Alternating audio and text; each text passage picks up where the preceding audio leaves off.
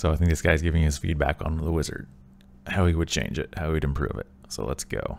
Everybody knows wizard has issues. Most of wizard players expect or maybe even demand massive buffs, and it's not what the class needs in my opinion.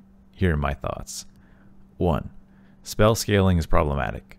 Unlike weapon users, spellcasters get its damage from spells, plus percentage magic damage modifiers, and flat damage modifiers. What it means is that some spells, despite hitting hard at first, don't scale. Example, Naked Wizard no bonuses. Zap does 21 damage, Lightning Strike does 35. Fair. Zap much easier to land, casts faster, and recharges faster. God Gear Wizard plus 20 magical damage, Zap does 61, Lightning Strike does 55. Not fair at all. Zap objectively better in every way.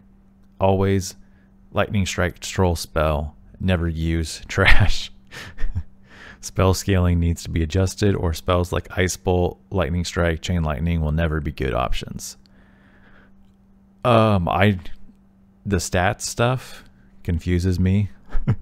I tried a little bit of trying to understand it, and it's just like these numbers whizzing by my brain, and I don't understand what's going on. So I want to understand it, but it's a little bit difficult. I don't personally currently understand the way they have it built as far as what each stat means and which one's more important than the other, but it's something I want to learn. So I can't personally say, you know, how accurate he is on this stuff. Just have to take his word for it. But what he's missing, one thing he is missing there is, even if Chain Lightning is, like he's basically wrong on the Chain Lightning thing, I think there. Even if it does damage that's like considered low, because of the nature of Chain Lightning, you know, you can hit 3 people with it. So even if it doesn't scale as well as it should, the fact that you can hit 3 people, I mean, that in itself is pretty massive. You know what I mean? That can make it, still makes it viable, even if it doesn't scale as well as you think it should. The fact that you could hit 2 or 3 people, if you're good with it, you know, that in itself makes it valuable. It doesn't need to do individually more damage than Zap or something, whatever. Because if you do 3x it, you know, if it's 3x or 2x is higher, then obviously that's better. If you're hitting 3 people, depending on the situation, hypothetically, sometimes you need more of that single target high damage, even if you're going up against a group. If it's the means killing that guy and that barbarian or fighter that's rushing you versus, you know, doing more damage to the 3, but the fighter lives and then he kills you because he lives, versus doing a little bit more single target damage to the fighter but not hurting the other 2 but killing the fighter, if that makes sense. So anyway, let's continue with this. Number 2, burning and how it interacts with debuff duration. If you reduce burning duration under 1 second, it will not do any damage. So every single God Gear character they get plus all stats which reduces debuffs is basically immune to Zap's burning, unfairly reducing Wizard's damage output. If burn does 10 damage after 1 second, every enemy with 50% debuff duration should take 5 damage. As it is, he takes 0. Fix please. So basically Zap has a effect where it does, you know, the spell works as it does immediate damage, but then it also does a burn effect, a dot damage over time. I don't remember how much of it is. It's like 1 second or what afterwards. So if you're going up against a fighter, for example, who's got a bunch of this debuff gear, it reduces his debuff duration to 50%, for example. That would mean it would go to 1 second down to 0.5, you know, half a second. But the way the game is coded right now, that half a second, anything under 1 second is equivalent to 0, basically. It rounds down any partial value, partial of a second, basically, automatically. So it's basically having negative 50% is the equivalent of having negative 100. At least in this situation, specifically for this burning effect, not all debuffs. Not all debuffs are a 1 second debuff. But presumably it would still impact the whole, largely impact, I guess. So number 3, starting gear is terrible. Magic Staff needs needs either massive buffs or wizard needs to start with book plus quarter, I assume he means quarterstaff, or orb plus dagger. This is not even about balance between classes. Starter gear wizard and using staff just feels miserable to play. See, this is a tough thing. I feel like I see both sides to this. Like, I agree. Starter wizard does suck, but at the same time, it's like, okay, if you're gonna take out the magic, staff, or not take out, I mean, if you're gonna not give magic staff to the wizard to start with, like, what's the point of it being in the game then? You know, unless you're just gonna give cleric it, because cleric currently also has magic staff. This is one of the things that all the wizard complainers never talk about. They never mention how clerics also start out with, they have the same problem. They start out with a magic staff, and it also sucks as a cleric trying to heal and buff with that. So, you know, all clerics, you know, prefer a spellbook over a staff any day. I can speak out of experience being a cleric main myself. So it's like, at that point, if you replace it, or if you don't, you know, I mean, if you don't have them start out with it, then what's the point of it? You know, why is it in the game? And I understand it's like an iconic thing in, you know what I mean? You think about a wizard in, you know, Lord of the Rings, whatever, any type of fantasy stuff where wizards exist. You know, the staff is iconic. That's like the wizard weapon, so to speak. So it's like, at the same time, I don't know what they could do exactly. I've heard talks of them buffing. They could like build in a spell that's into the magic staff by default. So even if you run out of spells, it has some type of low damage spell built into it. That's kind of like a bow mechanic. Think of a bow that the ranger has, you know, shoots 5 arrows and then you reload, shoot 5 more arrows, something like that with the magic staff, where it has like 5 spells of some type of fire blast or something that does low damage, and then you shoot it 5 times and then you can reload or something. So I don't know. I mean, that does sound cool as far as to have. So I'd be open to seeing something like that personally. Number 4, survivability scaling. Every single physical class stacks strength. Why, you might ask? It gives both damage and survivability. And by survivability, I mean, he means HP. And because of that, the stronger your gear, the more and more strength you have, and thus more HP. The way strength is it increases your damage and increases your health. That's why, so barbarians have the highest strength to start out with, so they have the highest damage and the highest health. Kind of crazy. Wizard doesn't get damage from strength, which means you get less value from it, which means other stats have bigger priority. And because of that, wizard survivability scales a lot less with gear compared to other classes. Naked wizard goes from 75 HP to 90 HP with god gear. Meanwhile, ranger goes from 90 to as high as 140. Same applies to all classes. I don't know how this can be addressed other than maybe making new constitution stat, which would give HP and remove it from strength. Which, that I agree with. Like, I think it's a bit ridiculous that, and silly. I don't know why they made it that way. It's such two big things. I mean, damage, increasing your damage, increasing your health are like the two most iconic, two of the most important stats, and to think that they're forever tied together. And if you want to increase one, you're increasing both. And so it also means the way you build the base character stats, i.e. the barbarian is always going to have the most of both.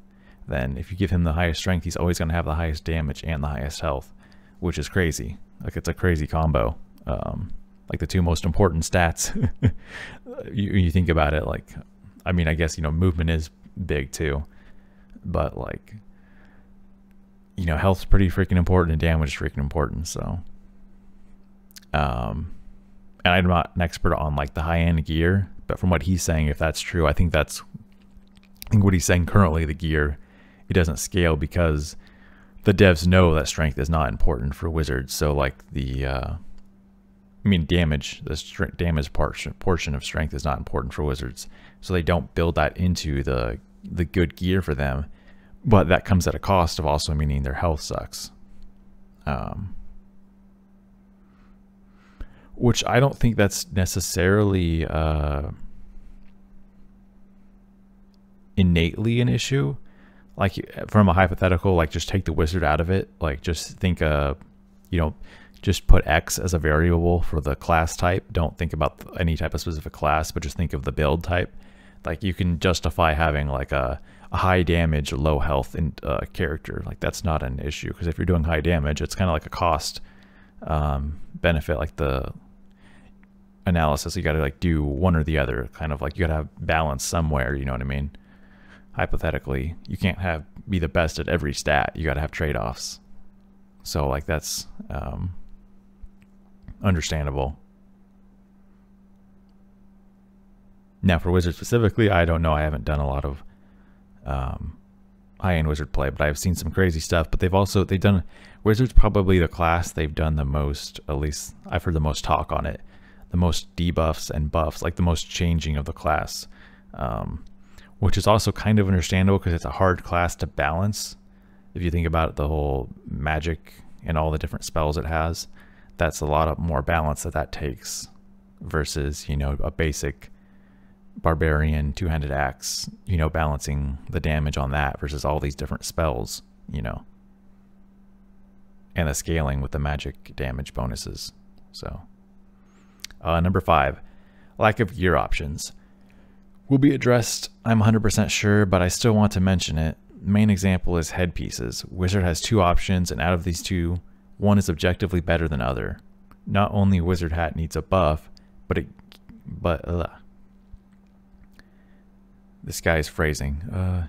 But make it give magical power, provide less survivability, so make it give some extra damage in return.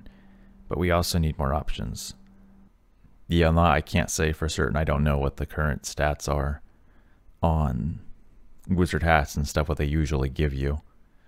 But he wants it to add magical power, which, I mean, that makes sense as far as that's being their most important stat. I don't know what it gives right now in contrast. Number 6, perks feel mandatory. Wizard above all classes feels more locked into its perks than other classes. I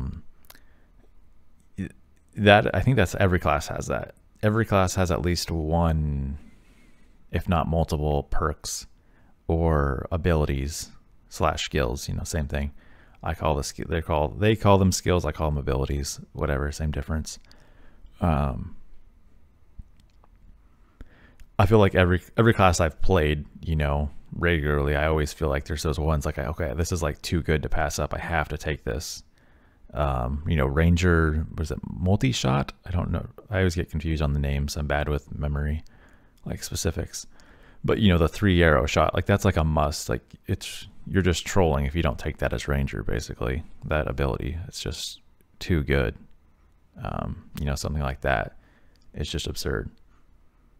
I don't mean absurd like it's overpowered. I just mean like it's like obviously good, and there's like no Ranger build I would have where I don't take that. No real Ranger. If I'm trolling, okay. If I'm trolling and doing some type of crazy build or something, or I just want to try out some other stuff. But like if I'm actually trying to make the best Ranger possible, I'm always going to take that multi-shot, for example. Let's see, what else did he say? Arcane cast speed perk is such a staple, not running it is trolling. That on top of Sage and Quick Chant makes for 3 perks that are objectively always the best and must picks. And we are left with one choice, which we all know is going to be 10% damage perk. Please make Quick Chant baseline. It will open up a new perk to choose. Also maybe buff reactive shield to scale with magical power. Question mark. 10 damage shield is terrible, but with good gear, it could go as high as 15 to 16, which would be worth taking, and partially fix survivability scaling desperately at the same time. P.S. At 7 a.m. I can't sleep. Take my rambling with a grain of salt. Yeah, I'm open to that, like the buffing the reactive shield, that if it does buff it too much, that will making it scale on magical power. But that, going from 10 to 15 or something, that is... it may not sound like a lot, but that can make a difference in surviving. And that would help your, as he says, survivability, rather than just adding HP. That's another way of giving you extra help in surviving damage intake.